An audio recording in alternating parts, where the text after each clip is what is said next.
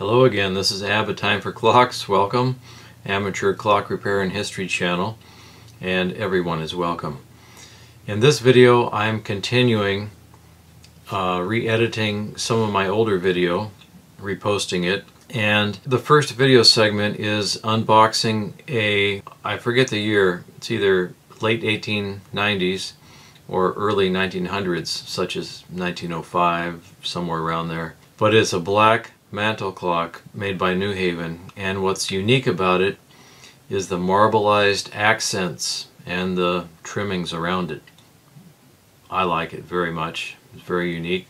Challenging repair. It does have some issues, but all my clocks have issues. So that's the first one I'd like to show.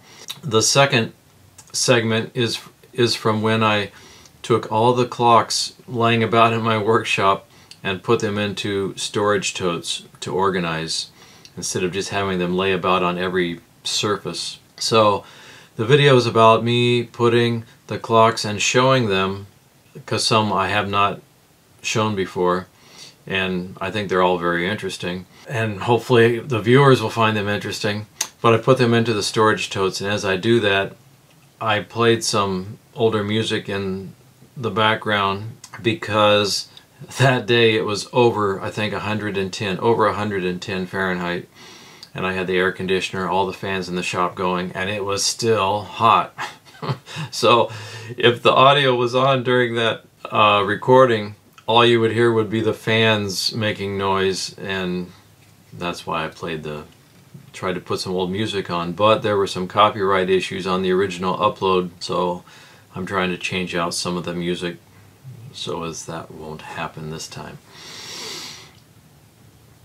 Also, the clocks that were going into the totes, they're not going in there for shipping, so I don't need to pack them with bubble wrap and all that stuff, because as I go in here they can just sit back to back and position carefully, maybe a couple pieces of plywood in between, I mean cardboard in between them. But where these totes sit in the workshop, that's where they're going to sit. They're not going to be jostled about in a truck or anything like that. So the clocks, they're fine being in their totes, in case anyone was worried about it. Thanks for watching. Here is another Black Mantel clock. This one I really was not going to buy anymore, but I have the Adrian model now, the Ingram Adrian clock. That one was at a fair price, and I was looking and I just happened to see this one. Let's open the box and see what's going on. I was actually surprised when this box came today because I didn't know FedEx Ground delivered on Sunday. So this box came about 2,300 miles bouncing around in the back of trucks. The one good thing is that this doesn't have any glass in the bezel. There's no glass, and the front door on the clock doesn't have one of those either. A lot of people don't know how to ship clocks. By the way, this came from Maryland. Alright, I'm gonna have to pause while I get rid of all these peanuts.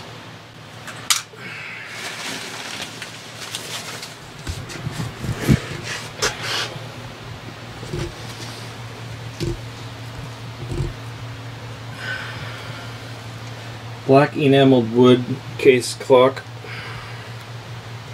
ebonized as they call it. Now let's see here, let me get around to the back.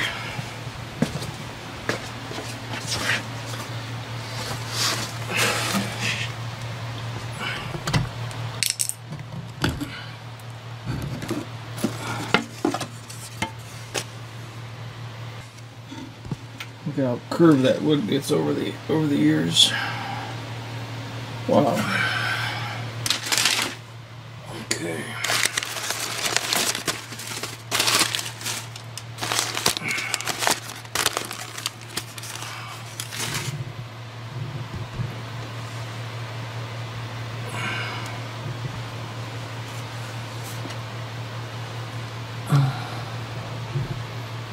New Haven. Model Wood Lake. Nice label.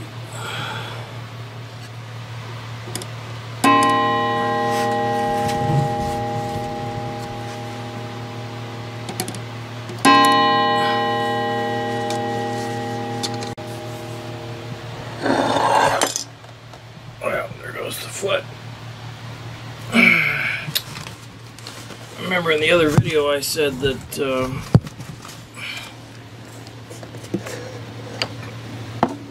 you can turn the clock on its back after the pendulum's removed.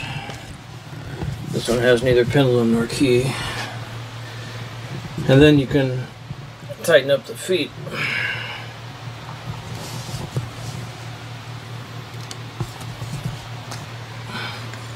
Now see this one here, the screws are still in there.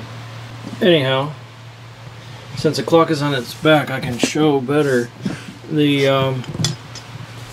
now Scott at the old Curiosity Shop, he showed that Ingram clock was in his family, and like this one, you can see the dimples in the design, and then the design itself, these little holes, those were all meant to be filled with a gold paint or gilding wax or whatever you put in there, and this will look really, really nice when that's reapplied. And also around here, there it is, there's more of it. You can tell, you can see remnants of it right there.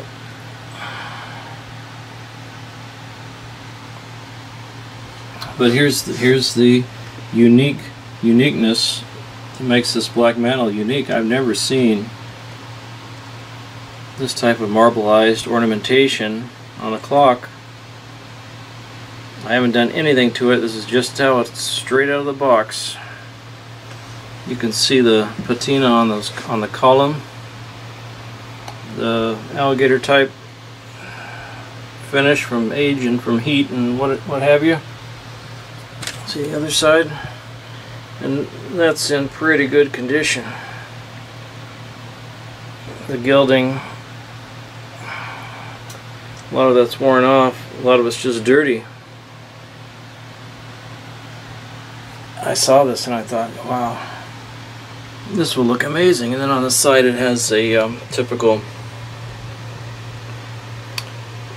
dragon head type ornament.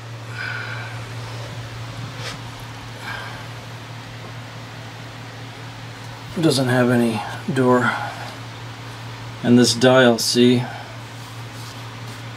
I'm pretty sure the movement is partially detached and it's actually pulling the dial in. So when I get these hands off, I think the dial's well, we'll see if the movement's loose in there. But anyhow, this is an ivorine dial. You can't replace those. When they're gone, they're gone. Ivorine, it's kind of unique. It wasn't invented till about 1899, and it's made from formaldehyde and I think casein, a protein from milk.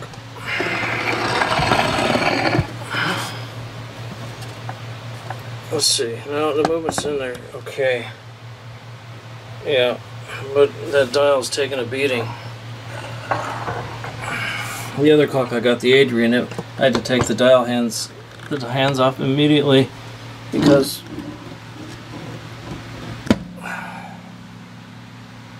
all the screws holding the movement to the case, they were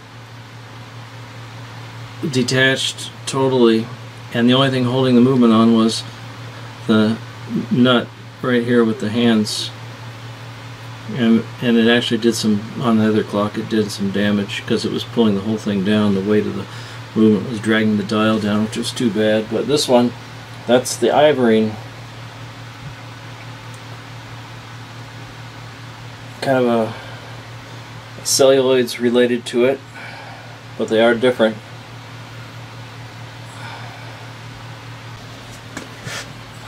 Well, that's the wood-like mantle, Black Mantel clock. Its poor foot. Well, it's always a challenge to get an old clock up and running and looking presentable, and this is definitely a challenge on this one. But again, great potential. It just has some interesting features I hadn't seen before.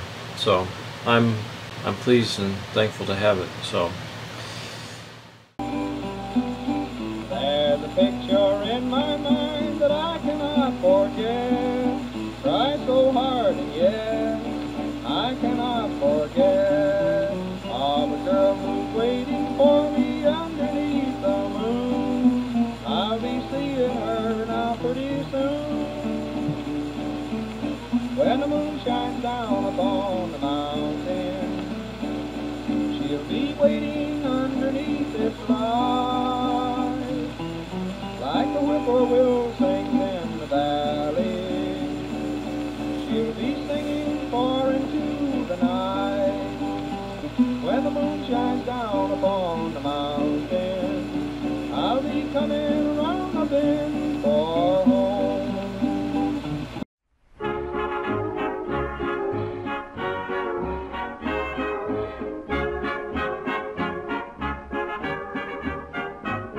Now here's a little motto song I'd like to sing to you. Some of them are very old and some of them are new. But here's one in particular, it's funny in its way. I wonder what we'd think if we heard our ancestors say, if you don't want the goods, don't maul 'em, don't maul 'em, don't maul 'em. It's a saying old and true. You don't like it when it's said to you. Are you going to marry my daughter, sir? Said Pa to Johnny Dollum. John said no, so Pa said go. If you don't want the goods, don't maul 'em. Now we all learned our history when we were kids at school. We went there almost every day to learn the golden rule. King Solomon was a gay old boy, he was a lively spark. And this is what you might have heard while listening in the dark.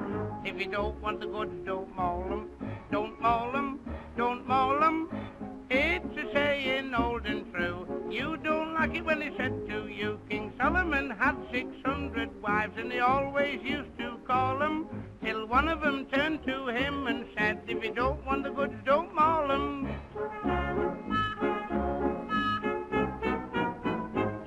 Now Smith went to a doctor once who lived in Harley Street. He said, my man, those gallstones, they will drag you off your feet.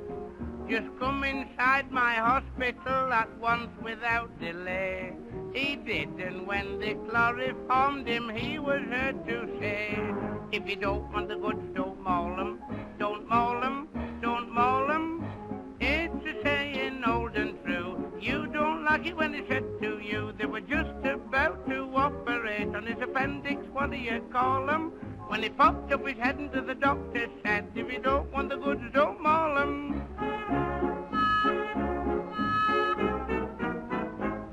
Now once I took my holidays and went across to France.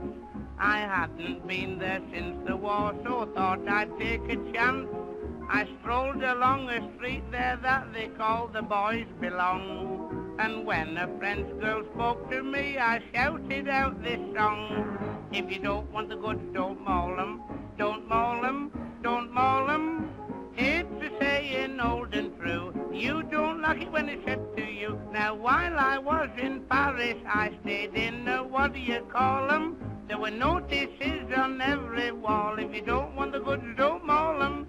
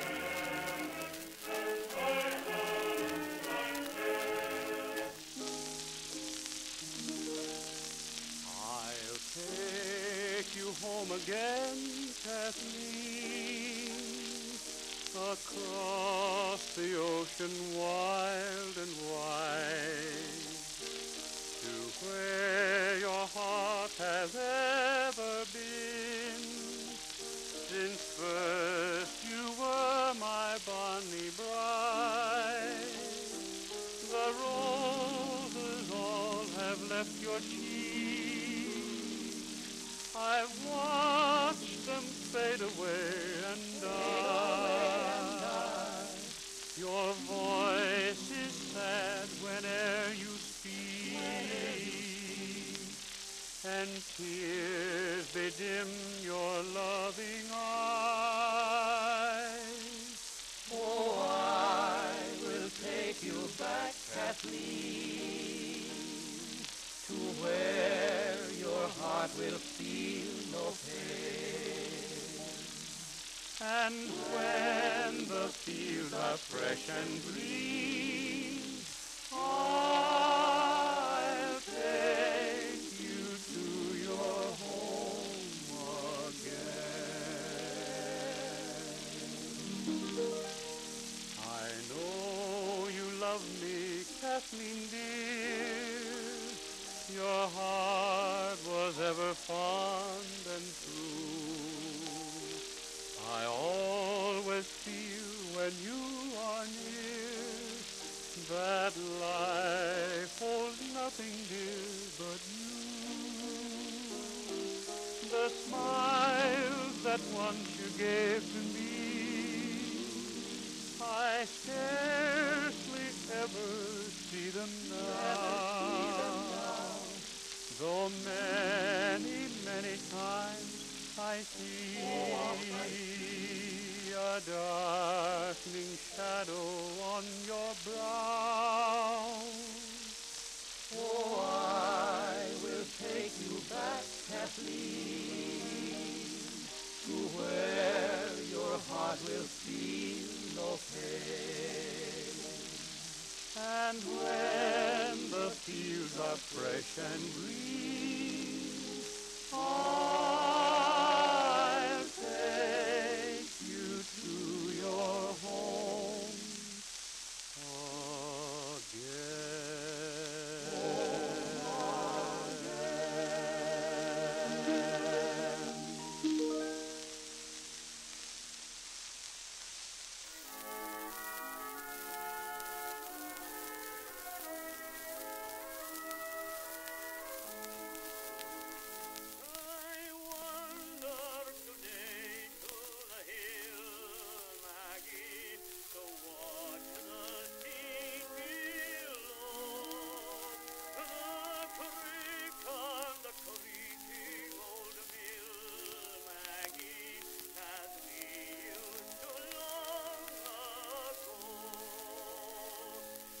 green grove is gone from the hill, Maggie, where first the daisies sprung.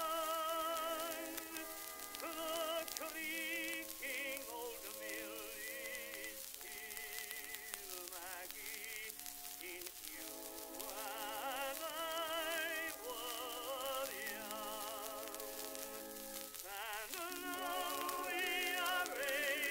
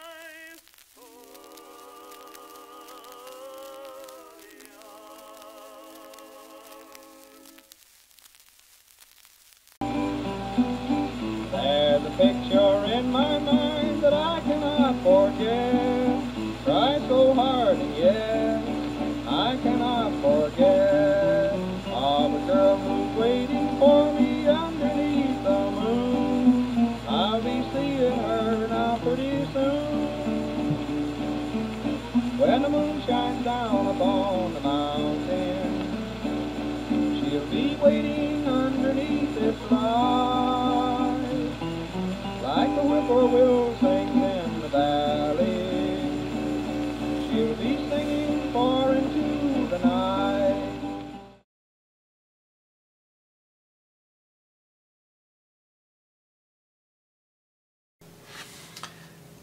Well, I hope you enjoyed seeing some of those nice old clocks. They're so full of character, the design. It's just, for me, it's really fascinating to see them, to learn about them, to touch them. They are pieces of history. People have lived and died with these clocks in their houses. Generations have come and gone. And when I work on them and see them, it makes me think about life, that for everyone it comes and it goes, just to keep things in perspective. So I hope you enjoy them as well, and until the next video, I hope everyone stays safe and healthy, because if you watch or read or listen to the news, it doesn't get any better. It's just negative, negative, negative. So these are times when you want to focus on faith and family and friends and take care of each other. All right, we'll see you next time. Bye for now.